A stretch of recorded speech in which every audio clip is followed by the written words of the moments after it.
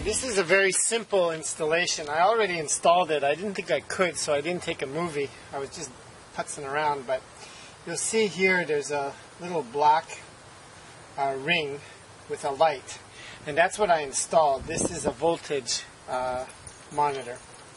So this installation is very simple if you order the parts from Scooter West. Basically what I have here is I got the splitter. This is the module here, okay? And unfortunately it's a tad too big. Although it fits here nice and it could be stuck there, it's too close to the edges, so you can't really close it after.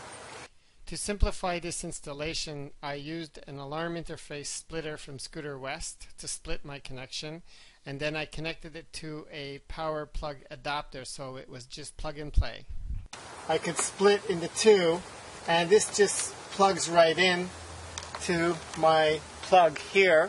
So one plug I'm using for my splitter, and the other plug I'm using for my lights down here. So once you plug it in, that's all there is. You just plug it in, and here all you have to do is drill a 1/4 inch hole, and you put this little black ring through the hole, and you just push the light through so that it snaps in properly like that.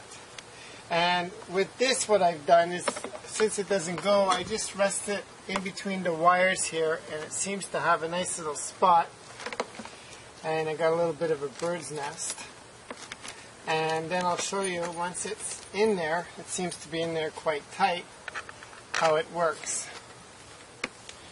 So when we start the bike, you'll notice it's flashing red as the voltage is going down. As soon as the bike starts, it's green. And this is telling me that my charging system is working fine. Now I'll show you the color chart, because it has a variety of signals, and we'll look at that in a second.